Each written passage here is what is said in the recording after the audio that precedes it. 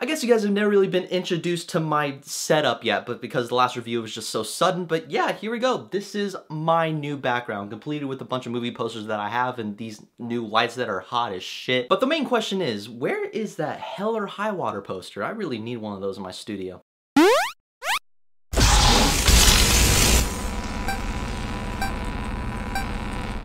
Okay, so hell or high water, son. Oh my god, what did I just do? Go ahead, leave angry comments. I absolutely deserve that. So Hell or High Water follows the story of two brothers named Toby and Tanner, and after countless threats of the bank foreclosing their beloved family ranch, they set up a series of heists robbing banks that could hopefully bring a brighter future for their land. Now obviously, robbing banks at gunpoint is a crime, so here we have Texas Ranger named Marcus who is hell-bent to go after the two Texas brothers and bring them to justice. And knowing that it's a crime to rob from the banks, the two brothers must make these heists look very clean and untraceable as they do their best to not get caught. Now as Toby and Tanner plot their final scheme of robbing particular banks, the Texas Ranger and the law is right on their tail as they could have a showdown between old and new philosophies of the West. Now Hell or High Water is the newest film from David Mackenzie, the director of films like Young Adam and Startup, and people think that he found his groove with Startup. Now with crazy critical acclaim from Startup and huge praise from the Cannes Film Festival for this film, I was really looking forward to Hell or High Water because, like I've mentioned before guys, this summer has just filled with so many fucking disappointments. Now not only is Hell or High Water an amazing western heist thriller, but it's also one of the best movies of 2016. Like, it's doomed to be on my favorite list of the year. Because one of the main reasons that you have an amazing and a well-written script from Taylor Sheridan, because it just perfectly encapsulates the struggle that some people have when they're put in the situation of poverty. But he takes it to the absolute extreme with these two characters, which in this case are the two brothers,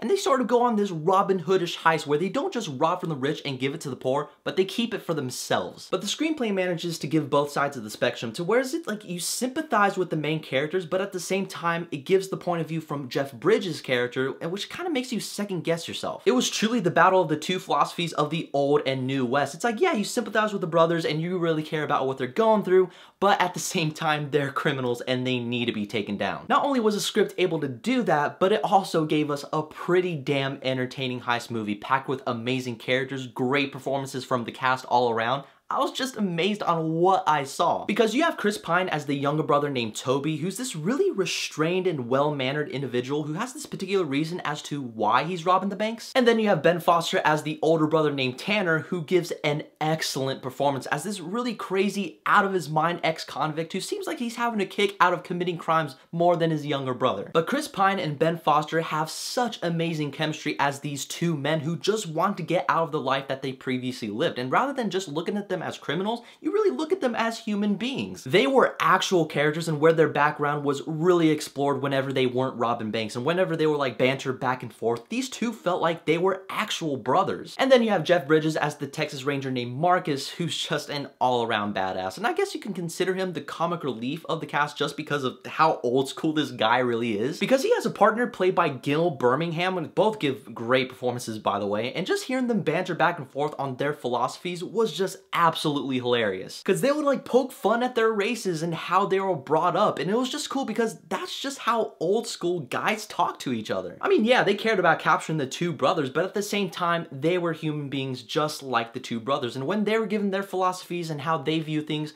there was a point to it. The manhunt for the brothers in which these Texas Rangers go on is all around entertaining as hell because it feels like each bank robbery heist could be the one where the brothers finally get caught. Because each side is playing the game of wits while one side's trying to outsmart the other and then the other side is trying to catch up, and it's something that needs to be experienced rather than me explaining to you know what I mean? Since the cinematography and the use of sound editing whenever these bank robberies are taking place is A+ work, as you're able to get amazing camera work from certain getaways and other material that I don't want to spoil for this review. Plus getting wide and beautiful landscape shots of the Texas land that really represents on what these characters are fighting for was just all around amazing. I just can't wait to experience once I see this again. Hell or High Water is one of the best westerns, if not the best western to come out this decade, and one of my favorites of 2016 because Hell or High Water is definitely, absolutely legendary. While you guys are watching this, I'm gonna be robbing a bank at gunpoint.